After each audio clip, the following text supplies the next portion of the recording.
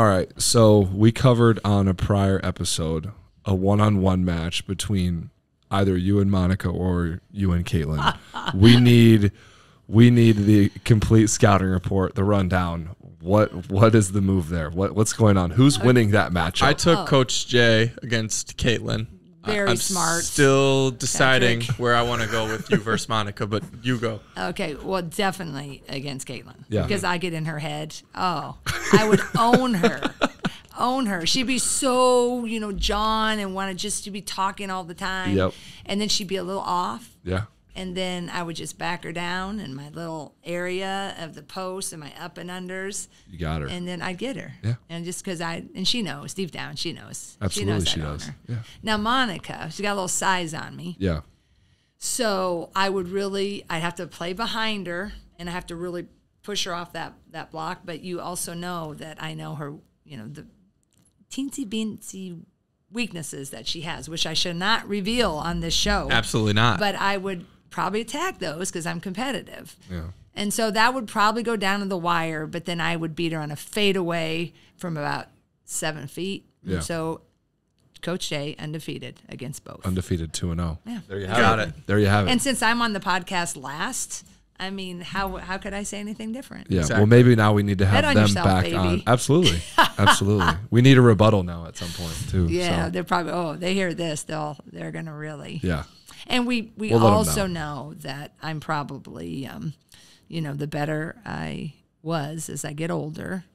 Now, back in the day, I think all what I've said, it could be true. Now with my slightly older, build, maybe The games I've been would probably a little just be bit, maybe I've closer. embellished my abilities, maybe slightly. So maybe, I could get tripped up by Caitlin. I guess she's okay, but I got you the whole way. I think so too, because my mind right here. Yep. Exactly. You can get in her head. Yo, Kono with the rebound, they got 8 seconds to go. Move the ball right up the court, yeah, you know they ready to roll. Hit the outlet pass to Patrick, put a move on them so tragic. Yeah, you don't want no static, McCaffery boys, they be like magic. This shit back to Kono, yeah, you know these boys is hooping. Hit him with the alley, yeah, you know he straight up hooped it. Now Patrick's hanging on the rim, yeah, he's got his feet up. Excessive celebration, McCaffery boys, they done got teed up. Oh man, they got teed up. Want to upgrade your sports drink? Choose Body Armor, the #1 natural sports drink for athletes. Body Armor combines coconut water with potassium-packed electrolytes and vitamins to provide superior hydration. Ditch artificial and come on board to natural flavors and sweeteners.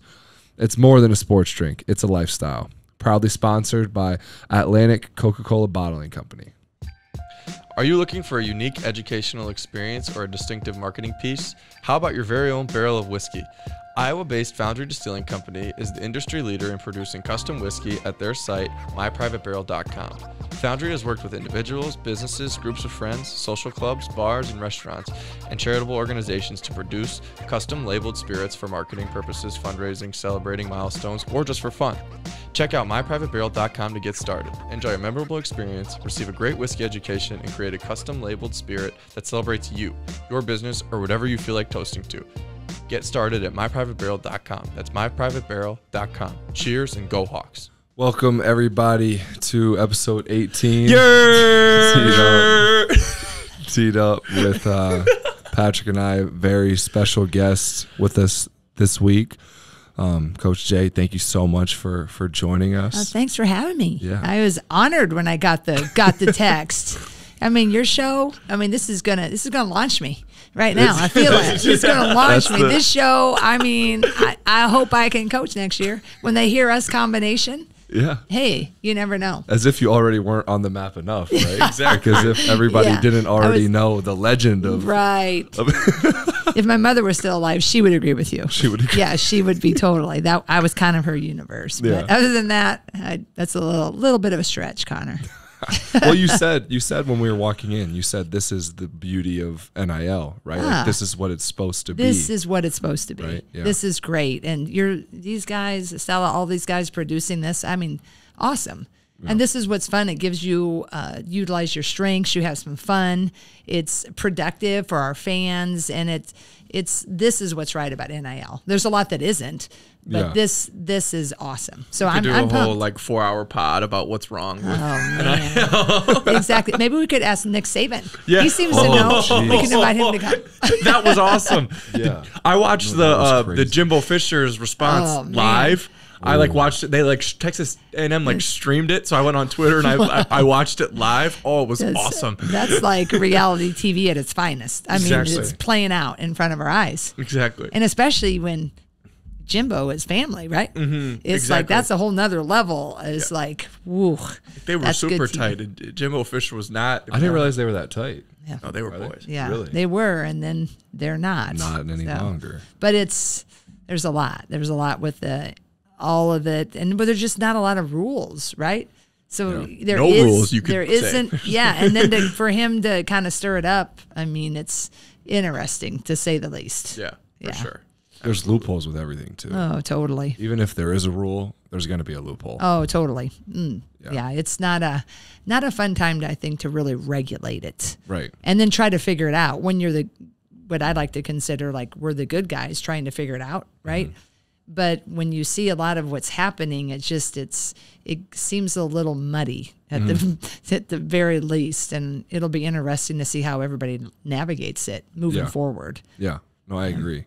But this is what's good. Your show is a great part of the NIL. Oh yeah. No, it's been awesome. I've been talking to Caitlin about like a pod and like seeing if she would like start up one on her own. And that would be like 6 hours long. No, she would just go, right? She would just right. She You'd would have to use the bleep button a lot. That might be true. That might be true. That's the goal.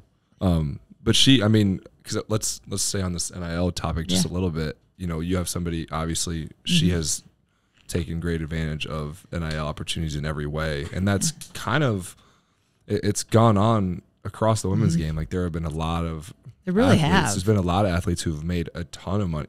Paige, obviously, Caitlin, Right. TikTok stars, Haley Van Right. Lith. Like there's girls everywhere who Yeah. have really benefited from it. And I just feel like that speaks to the growth of the game and like how much Absolutely. it's taking off. Yeah. We've talked about that before, but I guess your take on, you know, the direction and how much NIL is kind of influencing the girls game, the women's game, and how people like Caitlin and people like Paige and Haley are bringing it to the next level. Yeah, I think it's just a great indicator that there is interest in women's sports and there's truly support for it.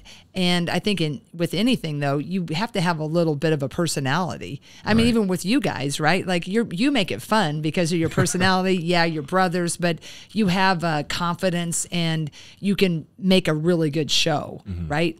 So you can't just give anybody a podcast, right? Yeah. And I think that's the same with women, but people are finding out like, hey, if it's the right athlete, the right female athlete, wow, this can be a whole different reach that we never thought of. Because there are a lot of young ballers that men or boys and girls that, you know, think it's pretty cool that Caitlin shoots from the logo. I mean, that doesn't hurt her brand, right? But the way she plays, the fun she has, the swag she has, that helps sells to boys and girls. Absolutely. And I think marketers are figuring that out. The TikTok kids, right? Is like, man, the TikTok, that's a whole massive audience. And I think that is really showing, hopefully, you know, businesses that they don't just have to focus on, you know, big time football or big time men's basketball and put all your resources there, that, hey, we can kind of find a little niche over here. And that niche then becomes, wow, that's a pretty big market. So I think that's the positive. And for us as a program, it's pretty cool to have arguably one of the most marketable women for the NIL deals, so we can kind of learn and grow with her. And then we have that experience of which to recruit to. Because, you know, I haven't talked to your dad or your men's staff, but I mean, the recruits that have come in the last year, the first question, I'd say at least 75% of the time, I'm not talking a question, the first one, usually from the dad or the male guardian, how much do you think she can make? Interesting. Are you serious? Yeah. Wow. absolutely. Wow. The really good, the more like the top ones in like a Hoop Right. Girls ranking. Yeah. And it's kind of shocked me. It's not so much about, are you going to take care of my kid? Yeah. It's not even about, is she going to start? It's really maybe 75% of the time is high. Maybe it's not the first question. 75% of the time, for sure, it's come up. But I've been shocked how many times it's one of the first questions. That is unbelievable. Yeah. Yeah. So I'm very thankful we have Caitlin. Okay, well, this is our first, but she's doing quite well, right? Yeah. Quite But well, yeah. I think there's a little bit of a, growing pains because everybody's looking at it and everybody's, oh, I want to get a piece of that pie or whatever. But I think it's going to settle. I mean, because how many times can athletic directors or, we're paid for play now. We're also, you want to tell your boosters, hey, we got to keep getting these great guys, make sure Right. that we have collectives now. Yeah. Oh, by the way, keep funding our scholarships. Yeah. And oh, by the way, we want a renovation. Right. I mean, how many times? I mean, Yeah. how much are they going to be able to keep, coughing up an extra 100,000 or whatever the case may be? So I think it's going to be really every which way until it isn't. But it's going to be interesting times for all of us to figure out. I mean, for sure, from big time football all the way down. Yeah. Right. Yeah. I was talking to a mid-major assistant, like this was a couple weeks ago, and he said the same thing that you just said, that like every recruit that he talks to is like, hey, like, what can you do for me in NIL? Yeah. He's like, dude, we have no money. Right. It's like, there's no money I going know. out. He's like, It's what, like- what do you mean? He's like, Yeah. we don't make any money. Right. So it's just like there's not a lot of money in the pro, and I was just like, that's like unbelievable that Yeah. like whoever he's recruiting is like if that's what he's getting Yeah. asked every time he calls a kid. Well, and it's like, that's weird. Okay, unreal. so let's say he lands that kid, right? And the kid's like, doesn't have a lot of big looks right now, but he likes the authenticity of that coach, right? He kind of likes the vibe. He goes and he's really good, right? Well, now that coach really was probably a feeder program yeah, because 100%. they were great, and now someone's going to say, "Hey, look at my NIL," at a Big 10 school, Big 12 school, and they're gone. So I think the whole way of coaching and recruiting between the portal and NILs and what people can offer, and I mean, everybody's human, right? Like, I just had a conversation with someone today that said, well, I mean, the virtues, if a kid comes and he really wants to play for that school and, doesn't that trump it? I said, no. If someone if someone's handlers somehow after the year and they find they can make $250 on an NII deal and there's a need, right? They've had a great year at a mid-major conference. I mean, they're human. I mean, it's the same way like Keegan's going to go. He loves Iowa. He's a Hawk, right? But Yeah. I mean, you're not going to say no Yeah. to being a first-round draft pick. Yeah. It's just the same way. The whole landscape is changed, and I think for the mid-major coaches like that, I mean, I applaud him for saying, "No, dude, Yeah. we don't make that. I mean, Yeah. you're going to come and we're going to have fun this year, but I think you kind of have to sell this year, exactly. Yeah. because if they really do blossom, they're going to be gone." Exactly, and like that was already kind of happening before Anyway. NIL. Right. Like you train, like it's like you have a good year at a mid major. Right. Everybody who had a good year at a mid major, Yeah. I'll just transfer Right. up, and like it really wasn't working very well for a lot of them. Right. Like I remember Jeff Goodman wrote this long article, basically like about the ones that like really succeed or whatever, right? But then there's the ones that like transfer up, play 8 minutes, average Really 2 struggle. points, Right. shoot 20%, make like 4 baskets. Like it's Yes. just like. So it's like, is the grass really always greener? No, probably not. But Right. now it's like, so they were already doing that anyways, just for the opportunity to play big time college basketball. But then now it's like, you have to, Right. If you can get a crazy NIL Absolutely. deal, like you'd be, it's insane not to. What were the numbers that you read last night about the guys who are still in the port? Like wasn't it like? I don't remember off the top of my head, But it was like, something crazy of guys who went in the portal and now are still in the portal. 50% of the people who went in the portal, like Wow. still are in there, Really? like with nothing, right? Yeah. So, I mean, some of them probably are still deciding between certain looks or whatever, but like, yeah, I mean, not 50% are Right. still deciding. Probably Yeah. like I would say 15% out of that 50 is still like working. But like I would say Yeah. a lot of guys go in there and like you have no film, Right. You have no like if you like let's say you redshirted or Right. I don't know, just didn't play very much. Right. It's like you no film, no stats, like, Right. no nothing. Like, where are you supposed to go? Yeah, that's a risk. Leave a pretty good situation in that, because there's a lot of guys, and the girls are a lot of the same. A lot of young women that went in there, but now they're finding the waters are a little rough. Yeah. But again, I think I think the COVID stuff made it weird too. 100%. It's like people got crunched because we have the COVID years, and then high school kids kind of took it, and then they weren't really happy. Now they're a freshman, and they should have either gone up or gone down. I'm better. I want to play. And it's just, I think until we get through the COVID, that extra year, I think that's when it'll kind of start to settle. I just think everything is so topsy-turvy. And I actually never agreed with the COVID year. I love it that I get Monika Czinano back. And if Caitlin wants to stay, the positives of it. But right. I just thought it was so weird because that year, most of us, except the Ivies, we played a very large percentage of the games. Yeah. And then it's kind of like, oh, you put that extra crunch on an athletic department to pay for those years. Right. But then you kind of, as a coach, you have to make these weird decisions. Like, okay, we only have 2 that can stay. 2 got to go. You kind of turn into a little farm team, right? A little D-League team. It's like, oh, it's all business. When those of us who have stayed in college coaching, it's more than that. It's not, you want to win, we're paid to win, obviously, but we really still develop everybody on the bench, from the star to the role player. And I think it really devalues trying to develop kids. I mean, I love we have the grad transfer and so forth, but it's weird to me. Like when you see, like, I'm glad for like Tommy Taiwo. I love Tommy, but when they announced they're going to do their grad transfer and they have the TCU uniform on, I'm like, Yeah. But I'm happy for her, right? But that's what we are, and I'm very happy she, her and Logan, our player, Logan's going to Providence, and they get that year paid for. Great.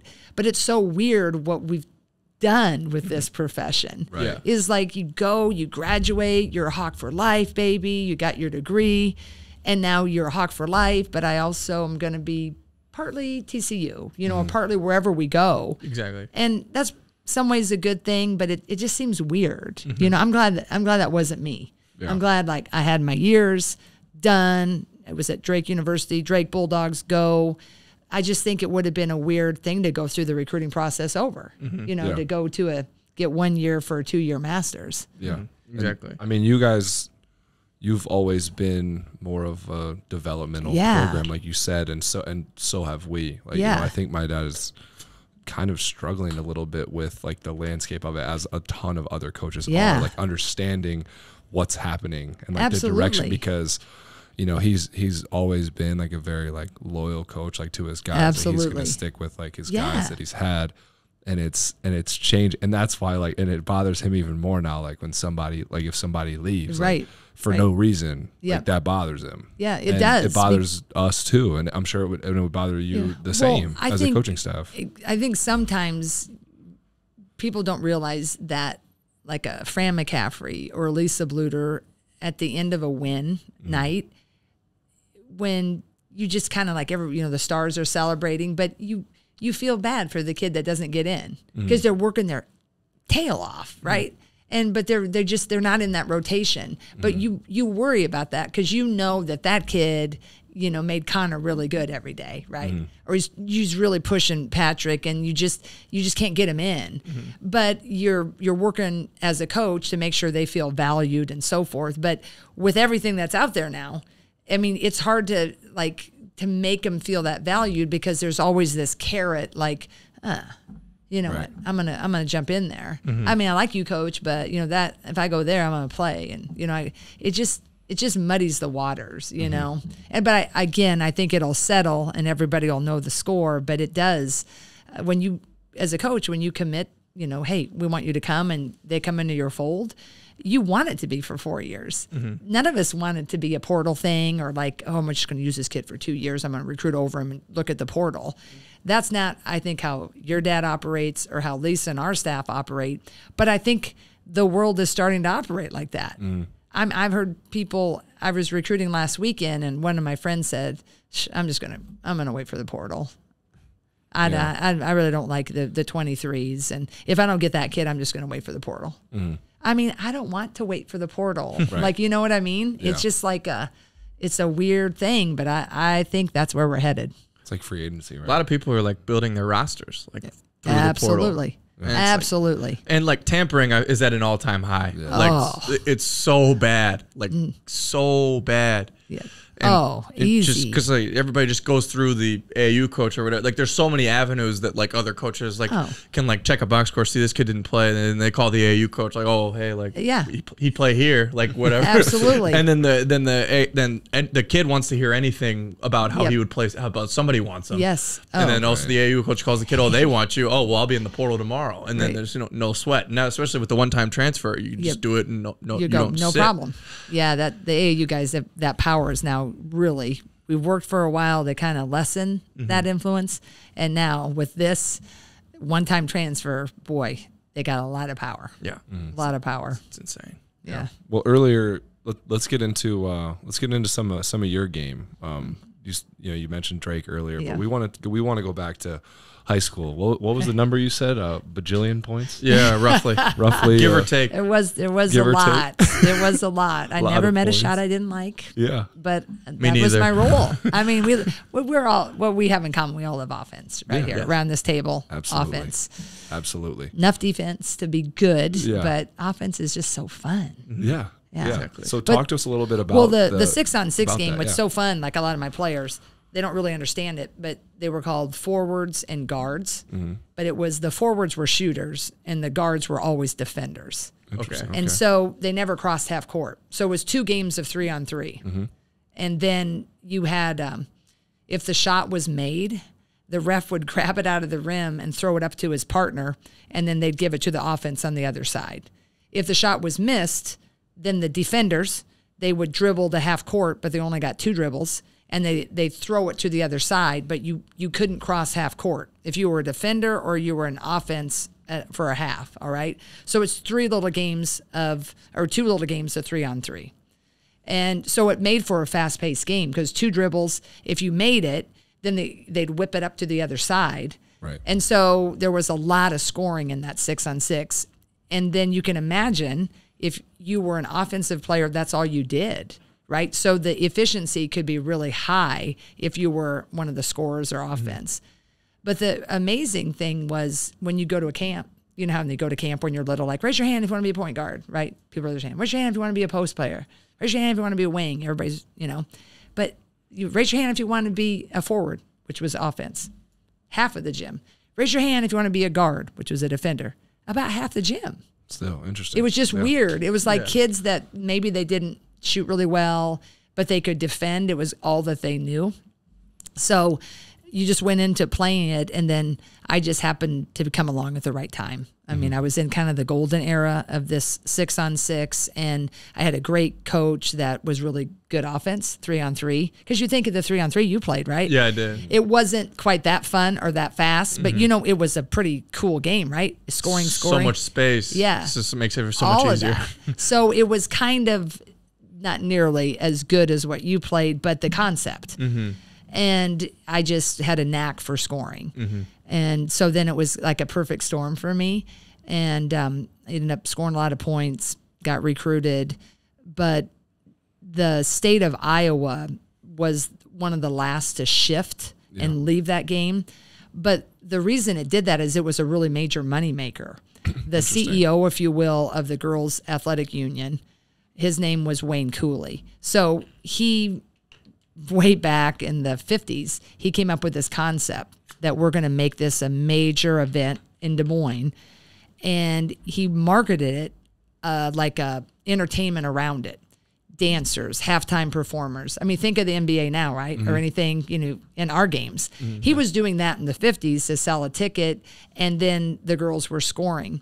So in the glory days of 6-on-6 in Des Moines, you couldn't get a ticket for the final. It would be 10,000, 12,000 people sold out to watch a girls' high school game. And so they were making money, and we really outdrew the boys a lot of times, the state for many, many years. Then what happened, some girls who they got relegated to the defensive side, well, they wanted to play offense. Then they've threatened a lawsuit because they were not, getting the opportunities to be recruited and so forth. And it was time to shift too. But that was the one thing that all of a sudden it was like, okay, we can't fight that. They have a point. And then they shifted over in 1993. Well, that was my question then is how, because Iowa took so long to adapt. Well, the college game was not that. So for a defender, for a guard, how were you ever going to get recruited? You never played offense. And the only ones that did were really tall. There were like if you were a 6'2", like defender, then there'd be a school but it would very rarely be like anybody that wasn't in Nebraska or Iowa or a state that touched us that understood it. I mean, if you never had stats for offense, who's going to recruit that? Right. But like Creighton University, they would recruit a lot of defensive players that had height, but they understood what the game was, and they thought, well, we could develop a kid, right? Kind of when we make decisions if we're going to go a JUCO route or maybe a kid that's not scoring a lot, but I'm making a decision, well, she doesn't touch it. I think I can develop her. Well, the people who knew the state of Iowa, well, she doesn't touch it because she doesn't play that position. Let me get her to my summer camp and let's see if she can 6'2". Let's see if she can do a Mikan. Right. And so if she kind of passed that test, but the guards that were defenders that were 5'8", never. No Which is crazy because there's probably a lot of good players who got passed up on in that. Right. So that's eventually the impetus, and that switched it. And then it wasn't really great basketball for a while. And, there's there's a lot of not good basketball, boys and girls, sometimes rural countries or in cities. There's, to get to where you guys are and to get to where our players are, that's the cream of the crop. But it was a grand old game that had so much history, but it was time. But I had a blast playing it. It was fun to play in front of thousands. Our high school gyms were much fuller than City and Liberty and West are to this day. Most games I go to. I mean, they were fuller than what most of the time you guys even played in front of at West. We had horrible crowds. We had horrible crowds at and West. It just was. Terrible. And our boys were pretty supported too, but our girls were rocking. Wait, where are you from? Western side, a Class 1A school. Oh, okay. It was Elkhorn Kimballton, but it's now consolidated. But it's kind of by Harlan Atlantic. It's on your way to Omaha. Okay, gotcha. But it was fun. It was. Yeah, it was. One of my nights was 104 points, which is a lot, right, to score. So you had to have that pace was going. That's a lot. Yeah, it was quite a bit. Well, I remember I didn't know where I was. We were up by because everybody always said, did anybody score? When I scored that many, it was like the score was like 130 to 100, right? Because you're scoring so fast. But we were up by a lot, so I came out of the game ready to sit. It was like 2 minutes left. Well, then my coach realized I had 98 points. So but he doesn't tell me. He says, you're going back in. I'm like, I'm not going back in because we're there's 2 minutes left and we're up 28. Yeah. He's like, you can score 100. You need to go back in. I don't remember much about high school, but I remember that because I didn't like to be and so I went in and I proceeded to miss the rim by 2 feet. It was so and I had been so efficient, but it was till I finally got it in, and then the crowd was kind of, they had been tipped off what happened. Right. That was like Luka when he had the free throw to break the record. Oh, he airballed it. I know. It's just a weird, I remember that. I kind of related to it. Yeah. But anyway, I've been so blessed. I've kind of been the right place, right time, right coaches, and just really have had a blast with this game. What position were you? I was a power forward, but now I should be, the game, a small forward at least. But I was able to, I had a pretty quick release, and I played the block area, had a nice up and under, kind of the crossover that you'd see our post do. Yeah. And I was very efficient at the elbow in there. But now I would never have lasted ever. What was the adjustment period for you going to college on the defensive side then? Well, that was a lot because I did play club ball because that helped me get recruited. I scored a ton of points. I think I averaged 66 or whatever in high school. So you got the attention of the nation, right? Because it's like this kid, I mean, I know they play a weird style, but she's scoring. Right. But then I played summer and we did well. We had an all-star game and we would go beat some pretty good teams this one summer. So I helped me get on the map. But still, the rule in high school, this is where it was really weird. In high school, the 3-on-3 game, if you're offense, if you were in the lane, right, and made a move, the guard could, try to block it or steal it, tie it up. But if I was outside the lane, the ball was considered a part of my hand. And if they cleanly slapped the ball, that was a foul. So it was not, you could not be physical, right? It was like, it sounds really dainty now, but it's just kind of the way it was. Like if I'm outside the paint, let's say I catch it at the wing, the guard defending me was just, she knew she couldn't be, there's no hand checking. So she wasn't even slapping the ball. She was just so worried if I was going to drive, she was working on position to cut me off. But they could never slap it, right? So for most of my life, I just square up with kind of a laissez-faire, squaring up, looking, am I going to drive? That was the hardest. Yeah. With trying to defend. Interesting, yeah. Because I remember the first time I was just kind of squaring up and I got slapped and they run down to the other end. They stole the ball and score it. I remember that vividly because my coach is screaming like, you better, frickin' be aggressive, square up. Yeah. It ain't high school. And I was like, oh, no crap, it's not high school. Yeah. And then defense, that took me till my sophomore year. Yeah. It was my scoring that saved me. Yeah. Wasn't my defense. I got in trouble a lot for my defense, but I scored, so it was fine. Yeah, it was fine. But anyway, it was you're sweet to ask of the good old days, glory days.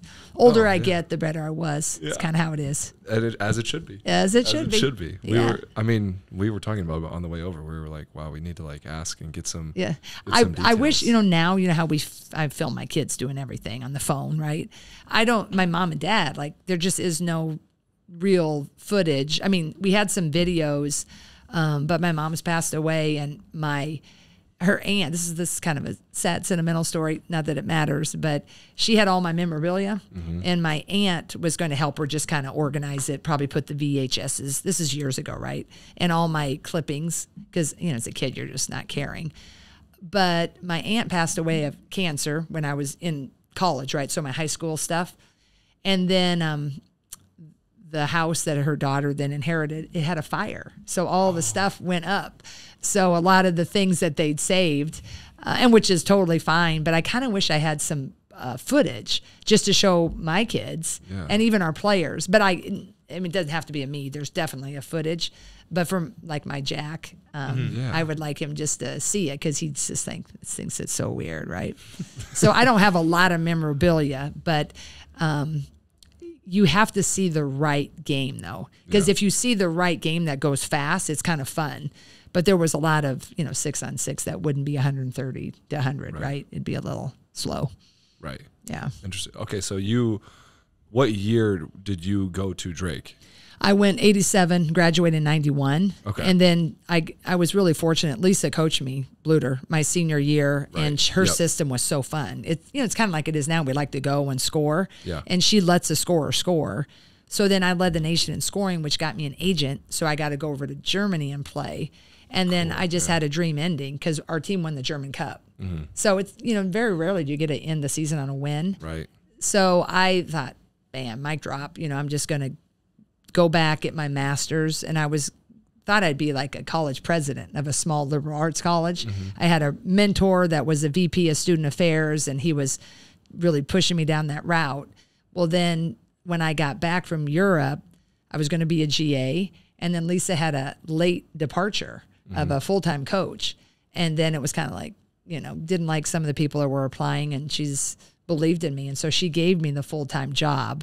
I wasn't making much, but I got to do that. Right. So that loyalty started way back then, and I saw how she was in the locker room.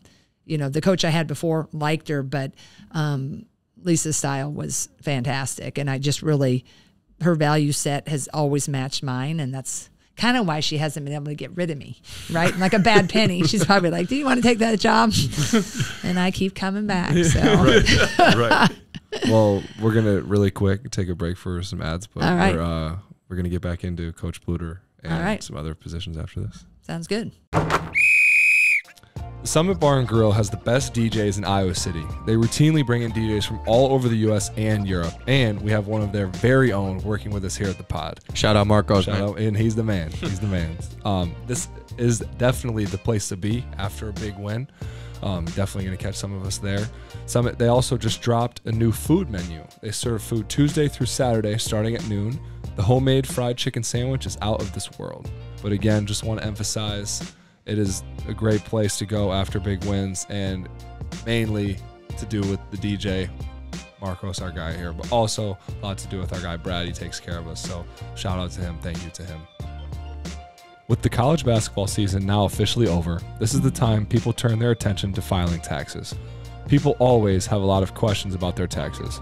Maybe you're wondering if there's anything you can do to owe less taxes. Maybe you've got a little extra cash, you want to put it away for retirement, but you're not sure how.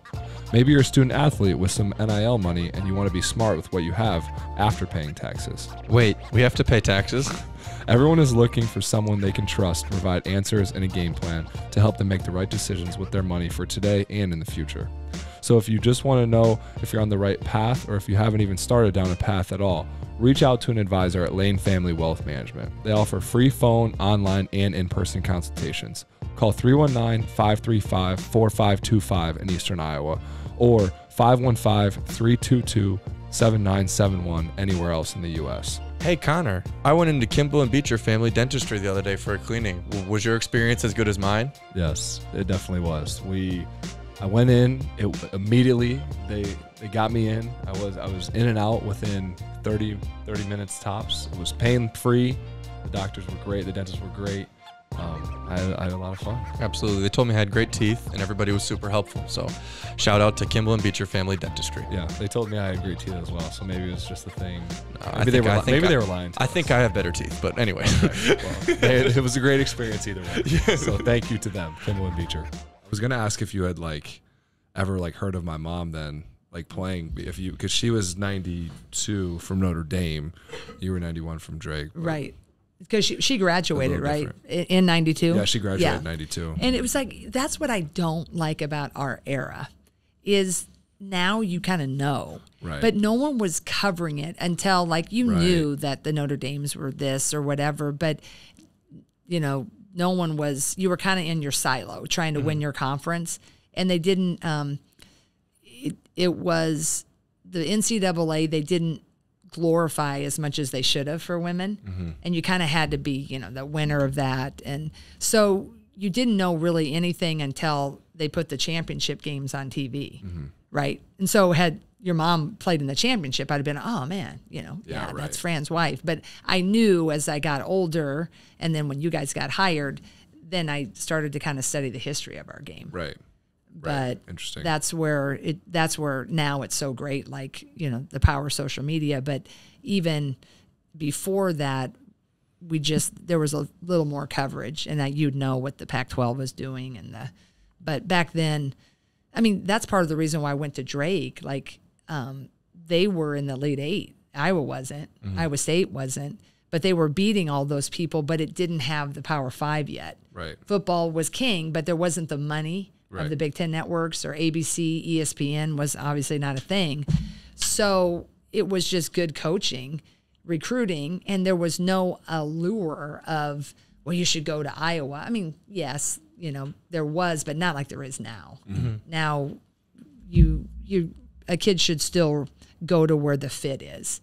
I mean, sometimes I think kids who should probably go to, a small D2, they really want to go D1, so they'll take a D1 half a country away, let's say a kid's from Ohio and he goes to Grand Canyon State. Good school, right? They make the NCAAs, but it's still not the fit. He could really, that D2, but I think that allure of D1 sometimes can kind of make people not realize where they're going to be happiest. And then I think you take that into now. I want to play Power 5. I'm going to go. And then they go and they end up in the portal, right? And so back then, there was none of that. It was just like if a coach could recruit you and sounded like you could play, and you didn't have to worry like, oh, is she Power 5 or whatever. And then the Drakes were beating the bigs. Right. But then while we came over here, it started to become harder to recruit them because it just was growing. You could feel it. Yeah. I want to ask you this now after hearing you say that.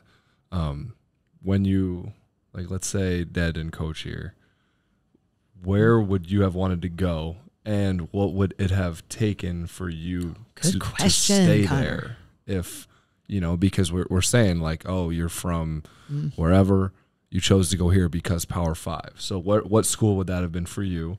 And then what would have kept you out of the portal? Duke. Okay. Yeah. I wanted to go to Duke. Okay, Duke.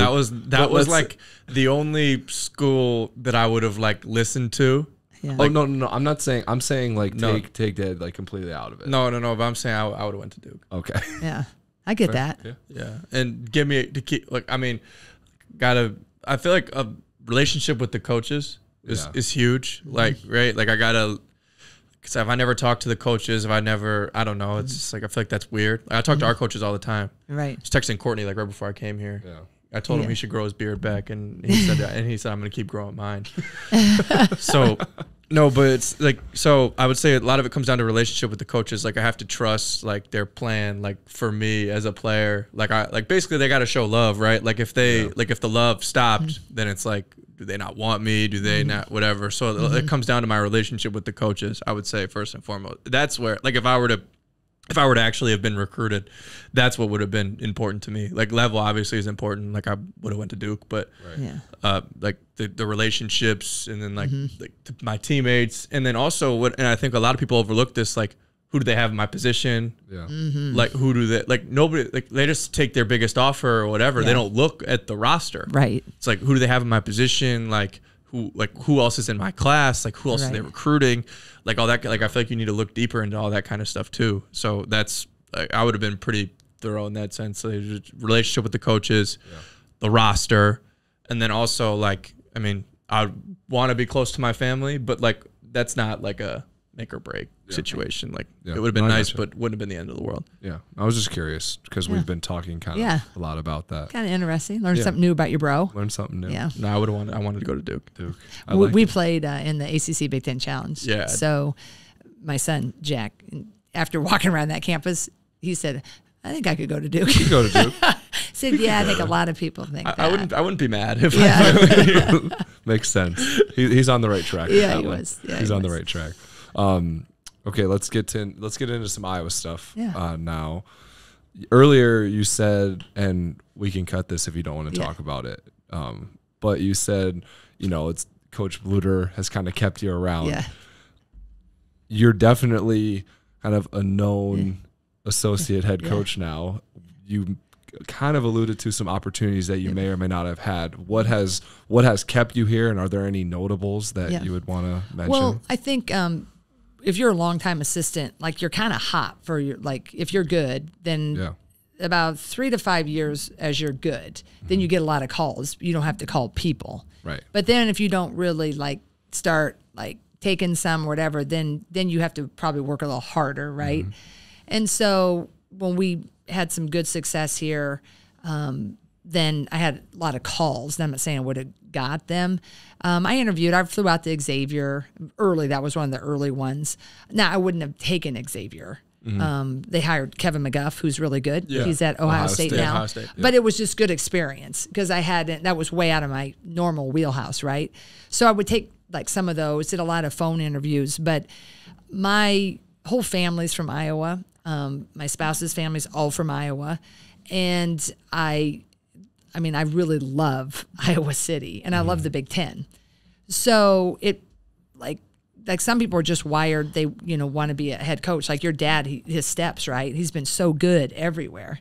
I mean, I learned last night from Courtney, actually, at our I Club, he's won a championship, right? At every stop. Yeah. I mean, there's not very many Lehigh, people that UNCG. can say that. Yeah. He's taken so it's Lehigh, UNCG, Siena here, all to the NCAA tournament. I know. Yeah. I mean, that's One awesome. championship. Yeah. I mean, that just is unheard of. But he knew he's taken this step and so forth. He was wired for that.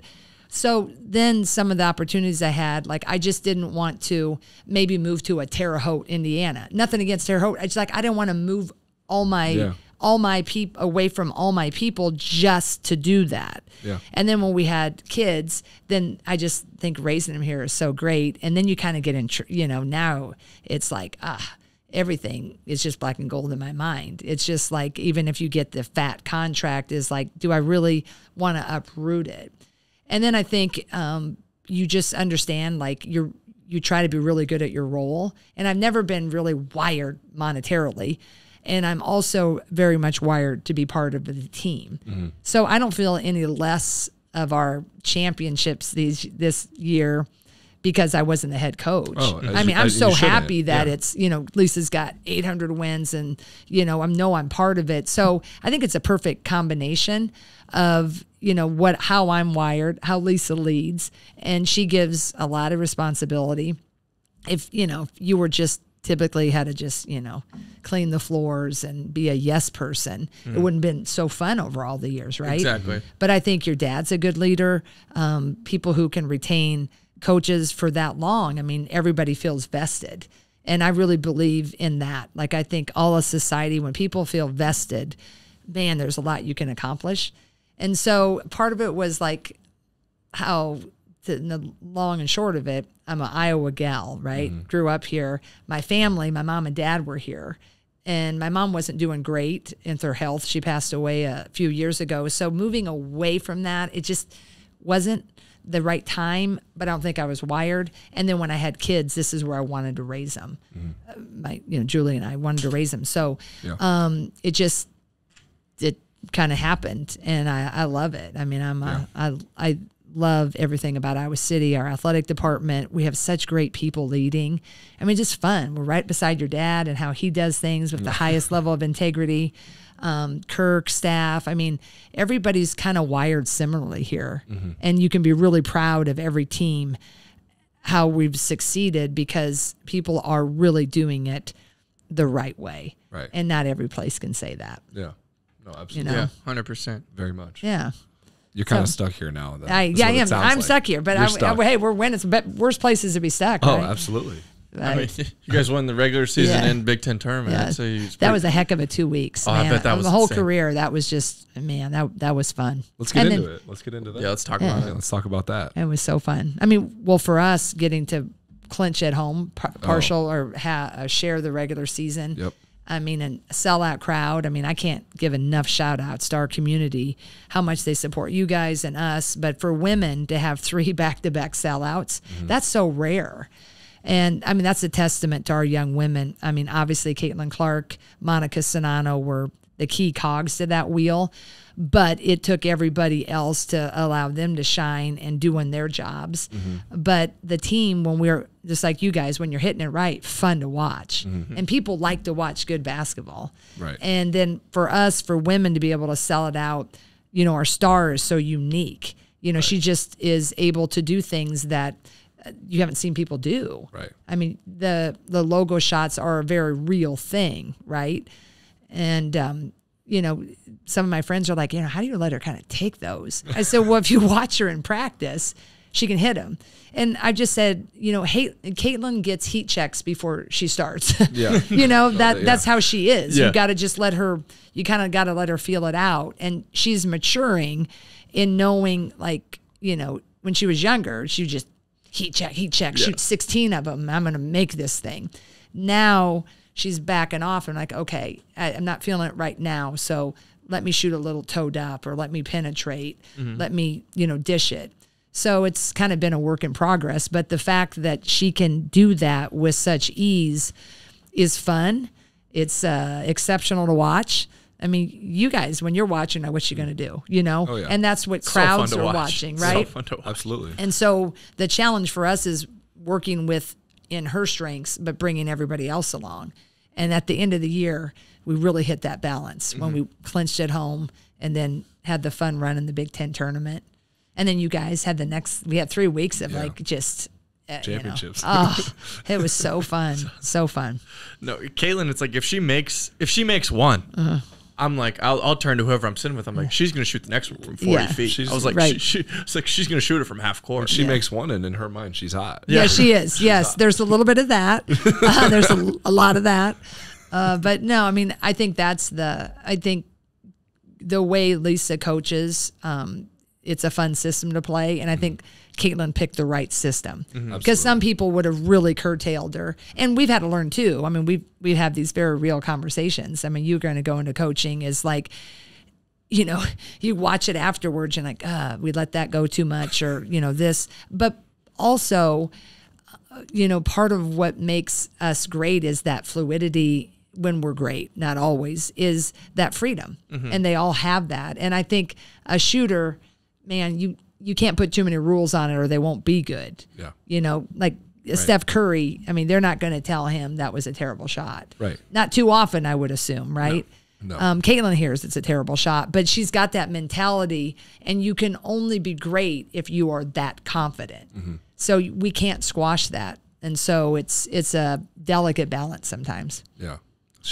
And like you said, I think she's maturing too. Like she is. Yeah. I've talked to her, like she's like, okay, like, yeah, I can't have any more 10 turnover games. Right. No, exactly. And I'm like, no, you can't. Yeah. You're never going to be a 0-1-2 tournament. Right. Your usage rate is too high. You have the ball too much. But like, eliminate the double digit one. And she's like, yeah, no, I know. Like, she just like sometimes knows. She just is like, she can't, you tell her, don't take that last cookie in the jar. She just can't help herself. Right. You know, she thinks she's going to make this pass between, 7 defenders. Yeah. There's only 5 on the floor, right? Yeah. But she's just going to, she loves the amazing. Yeah. I'm like, can you just be fine with just decent?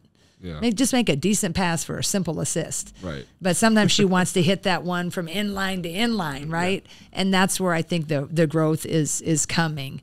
And she's, I mean, that's the beauty of what we do as coaches is it's a 4-year or maybe 5, process, and it doesn't always, you can't get there always just in that first year, Right. But we've been really proud of her growth and the team. I think they've really done a great job of, working with her and she working with them. And we're really hopeful for really big things this year. Oh yeah. Big time.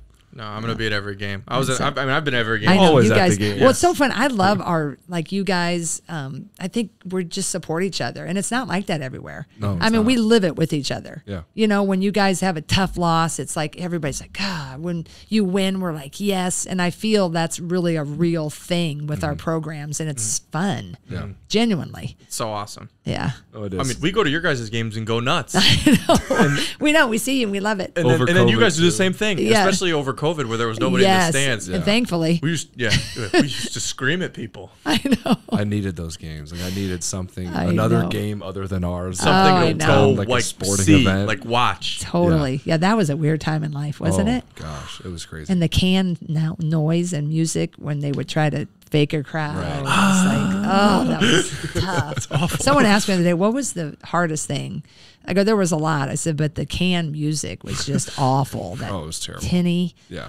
I hated it. No. Playing on Christmas was the worst. Oh, when you guys had to do Christmas Eve, we were in would a have been hotel. all right if we won. That was just salt. That was injury on that one. Yeah. If we had won, I don't want to talk about that. Let's go.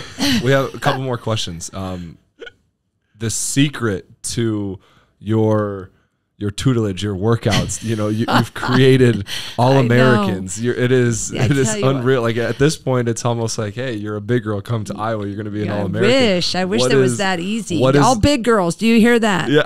Please blast this everywhere. Blast it out. We'll clip it. But what is the secret? Is it confidence that you instill in them? Is it a specific workout? And you don't want to give it away. We don't want to give it away. To, I tell you, to other coaches. I wish I had this really amazing nugget that's like, oh my gosh, let's patent it or let's give me all the credit in the world, right? But I mean, number one, if you get yourself a Megan or you get yourself a Monica, you make you look pretty good, right? Yeah. Your dad will say the same thing. Absolutely. I mean, you get kids that are pretty good to start out with. And that's what we've been blessed. We've gotten a lot of great kids.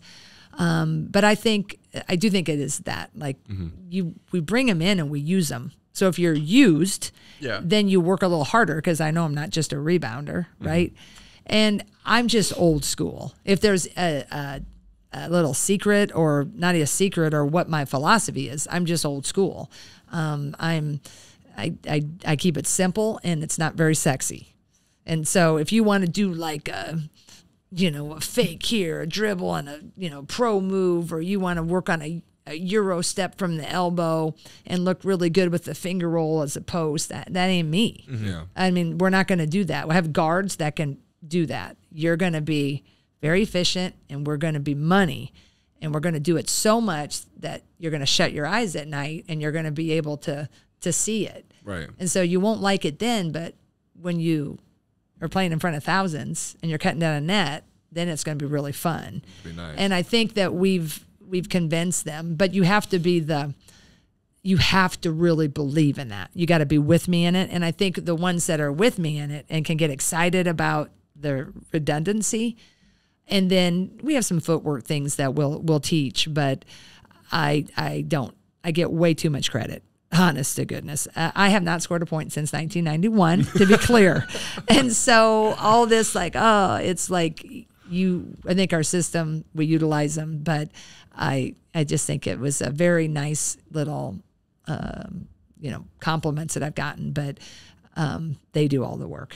Yeah, they buy in. They do. But it is, I mean, clearly it's a recipe for success. Yeah, I think you wanted, like, when you're talking about being recruited, like, that is my thing too. Like, legitimately, like, you want to play for a good coach. Like, when I talk to the post players, I want to like you. I want to see in your eyes, like, when I know that you really want to work and we connect, and I want them to also want me. I think sometimes in this profession, it's like we work so hard, and we're, trying to convince them to come to us and not Ohio State, and not Stanford, and not, Iowa State or whoever. There's a point, like, okay, we've chosen you, so I want you to also choose us and me. You choose me, and we're together, we're going to be pretty good. And I think there's a connection. And when I have that connection, and I have had it with a lot of our posts, I just, we just know, right? And it's really, really fun. And I think that is, I just don't care that someone's 6'4". If I talk to them, I'll be like, nope. Yeah. I don't say that to them, because they'll probably kick me and have a double-double when they go to another Power 5. But in my mind, I'm like, no. And I might take someone that isn't all that. But that's, to me, is where I'm maybe a little different. Is who I choose to ride with, I'm gonna ride with all career long. Yeah. And I'm not gonna recruit over you, and I'm not gonna. You're the one, and I think that's, to me, that connection is that important. Yeah. And so I think that might be, maybe if there's a little difference, is once I go. Yeah. And that's, I mean, I think that's very. It's why we've seen the play that we have from the players that you've had, and it's why we've seen the dedication, the loyalty throughout the programs. I'd like to think that, and but I think they are. I mean, I start out with, if we connect, they're good, and they're really good kids. I mean, how can you not love Monika Czinano? Yeah, She's awesome. And she just is so authentic and works her tail off, and that's what's fun. And she shoots 70%. Oh my gosh, can you believe that? Pretty efficient. Now Monika, she wants to get in the 3-point action. I know. We were talking. We could be technically considered a catalyst. Oh, you could. Okay, good, guys. When she came on the pod, we were. Oh yeah, you might have, but it's like, so I'm open. I'm open, and what I've learned from Megan Gustafson. Can we talk about her just one quick second? Yeah, no, I was going to ask about her next. We absolutely should talk about her. Do you know how, you guys would know this, she has changed her game and survived. This is like, was great back to the basket, but she's too little. They take a chance, not a great fit where she's at Dallas, gets cut. I mean, she's had life lesson, but she's stuck for 4 years being the end of the roster as a facing forward. That is, in my opinion, the hardest transition, to go from a back to the basket kid to facing, having to shoot threes, having to defend. Now you have to as a post anyway, but now she's really guarding 3s and 4s, Right. Having to show, having to flood, different mentality, but having to put it on the floor and having little pull-ups. For her to do that is another chapter in her GOAT book. Right. And I know she's not a star and she may not, make it again next year, but the fact that there's only 144 roster spots to become the best in the world, and they do recruit the world, as does the men's game, I couldn't be prouder of her. So my point is, Monika, I mean, she's been back to the basket. She's not necessarily have her sights set on the league, and that's a very athletic fast, but she wants to go overseas. Yeah. And so there need to be more versatile. So I'm changing. I'm going to open my mind, and we're going to work on that 3. So your little tutoring of her or pushing her over the edge, she's come to me. So now we're all in this together now, boys. Yeah. We're advocates for it. I'm in. We were gassing her. We were saying, she makes a 17-footer. She does. Like, it's automatic. Yeah. Like that little foul line jumper she shoots, never misses. And if we just back it up a little bit, especially the trail 3, a lot of posts get that in our game. Yeah. And I think what's really ticked her off is she got 7-3 shot on her against the Nebraska post because she hustled down to the block, but she forgot the kid could shoot it. So I think she has a little payback on her mind. That's all right too. She's got a pretty jumper, but Makes her free throws. Megan always had a beautiful looking jumper. She too. did. And she started, like you said, it was 10, 12, 15 footers, gradually moving back. And now she's just really, if you guys, if she ever comes back, you should.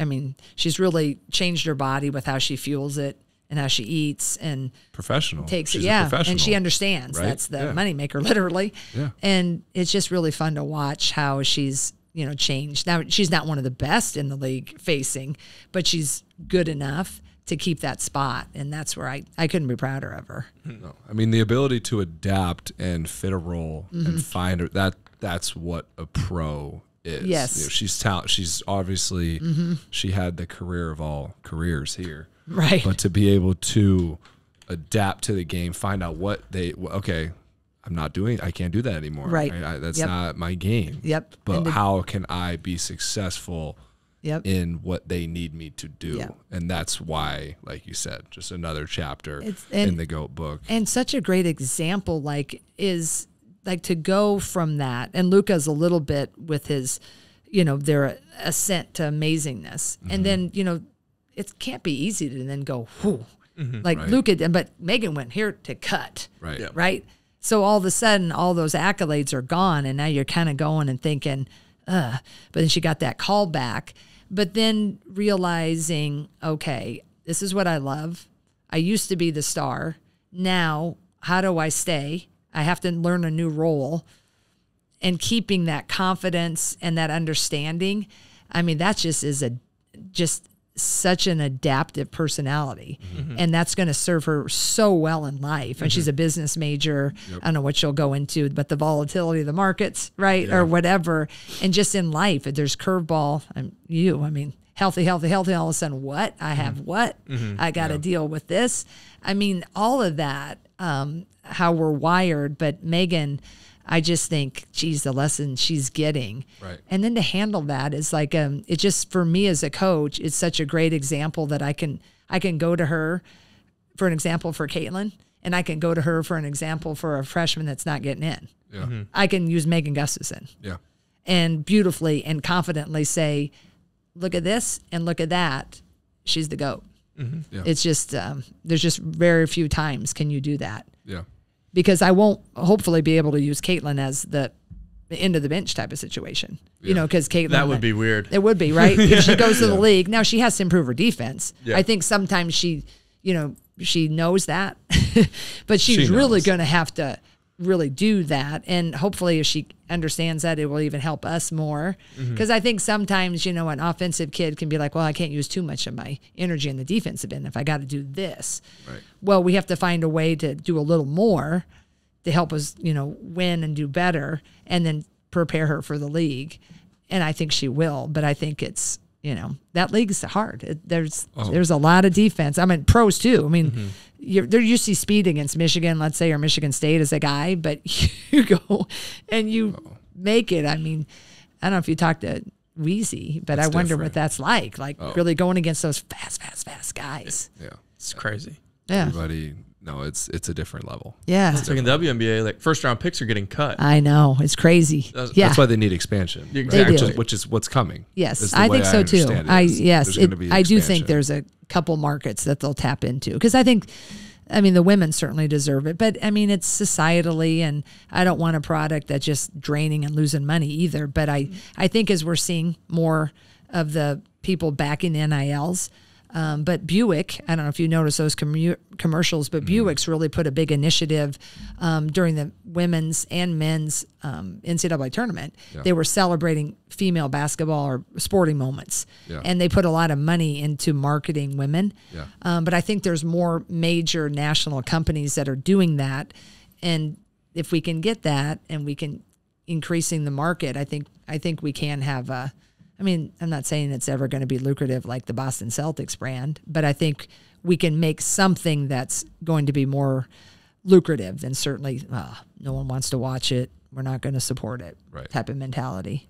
Yeah. Well, I think I've seen change made, you know, in a pretty short period of time. And I think Caitlin, Paige, you know, when they continue, because that's kind of like the new wave now of our generation, and like you said, kids are seeing them play. Yeah, and I think I just want to credit you guys, and I think it's a credit to your dad and your mom. Obviously, you had a mom that was a D1 player. Oh, yeah. But, I mean, your dad from day one has always watched our games. You know, I can't say that every men's coach that I've worked with has. Yeah. And so I just always was so appreciative, right? Because he appreciated basketball. Yeah. And then, obviously, Margaret plays and understands it. But you guys, young men, you have respect of your peers, and you want them to succeed, and you know, game kind of respects game, and it's that mentality that's going to help and change it. And you know, there's enough of the men that are, you know, sexualize women or degrade them by getting in the kitchen or whatever. Sadly we have that, but I feel like there's more of you that have actually played, and there's more men that are willing to at least respect. And I just want to thank you, because you guys, you're knowledgeable, you know about expansion and league, you know, national women's players. And that is just great examples for your teammates, but all your younger guys. And it really is changing the game. And I'm just really appreciative, and I'm impressed by you guys, how you conduct yourselves. And in all ways, I mean, social justice causes, to, you know, helping women's games. You're great leaders. It's just, you're what's right with the world right now, and a lot's wrong. Yeah. So I just want to thank you guys. Oh, well, thank you. Thank you. Awesome. I mean, and that's what we enjoy, right? Yeah. Like it's fun. Like I love going to the women's. Like I love going to your guys' games. It's fun. Hard not basketball. It's hard not to have fun. Like you said, game respects game, and too many people try to turn it into like a competition all the time. It's so annoying. Like I remember this year, like when J-Bo was struggling, people are like, oh, like let's get Caitlin like on the men's team. So like annoying. She's better than No, we don't need to do that. No. Like that's not. I have about hated that. It's not that about my that. whole life. Even when I was a player.